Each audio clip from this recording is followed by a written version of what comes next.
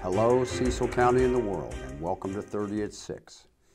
It's August the 20th, Monday, and this is Cecil TV. I'm Rob Churnside, and I'm very glad to be here. I'm sorry that last week I missed my former boss, Stephanie Garrity from Cecil County Health Department.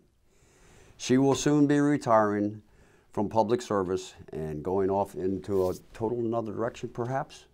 And Stephanie, if you're out there listening, I want you to consider what are the 3 R's of retirement for you.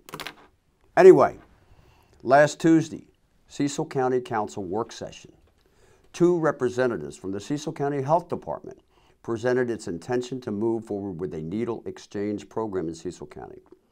A needle exchange program which enables injecting drug users to obtain hypodermic needles at little or no cost, and would be part of a larger harm reduction effort to reduce the negative impacts of injection drug use, including the spread of hepatitis C and HIV. Because the Cecil County Health Department is a state agency and the Maryland Department of Health will provide grant funding, this initiative does not require Cecil County approval and is likely to move forward. When asked for his opinion on the subject, Dr. McCarthy says he is very much in favor of the program. Well, I think this may be the wettest summer ever on record in Cecil County, and summer is winding down, so be sure to check those back-to-school supply lists available on the Cecil County Public Schools website. Additionally, if you need to apply for school meal benefits, you can do so online by visiting www.myschoolapps.com. I think school starts after Labor Day this year.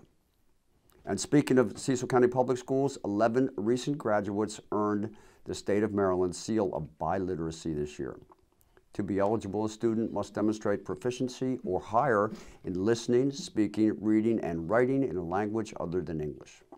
Cecil County Public Schools was among the first 7 school systems in Maryland to recognize this achievement.